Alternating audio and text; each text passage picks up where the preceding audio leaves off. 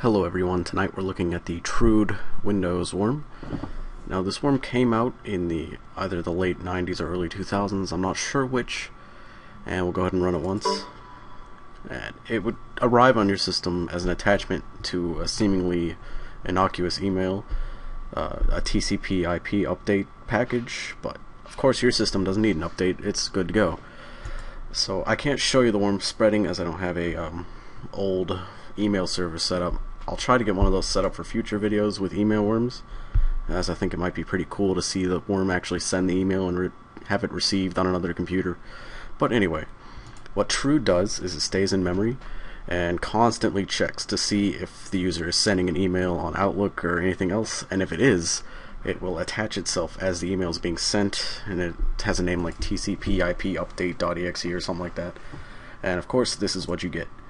So the worm activates on Saturdays, so we'll go ahead and change the date and restart, and we'll take a look at what it does. Okay, logging back onto the system. So it is now Saturday and the worm's payload will activate as it does every Saturday. When you run it, message boxes begin to run away, and in fact all open windows begin to run away. So my computer, as you try to perform tasks with it, will speed up to evade your attempts at using it. Try to get in the C drive, damn it. It's very difficult. Alright, try to edit a file. Now Notepad is going crazy. Me. Try to close it. Not having much luck. Oh, there goes that message box. And so we'll just watch as these message boxes bounce around the screen here. So by this time you're probably noticing that something is wrong with your computer.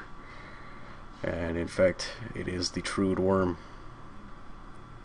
And it has another payload 5 minutes after this bouncing activates, and we'll take a look at that when it comes up. And here we go. Here goes the payload. As you can see, the worm promptly shuts down the system 5 minutes after the bouncing payload starts. So on Saturdays your computer would be pretty much unusable as all your windows go crazy and then your computer shuts down. So a bit of a pain, not too widespread, and that's about it for the trood Windows worm.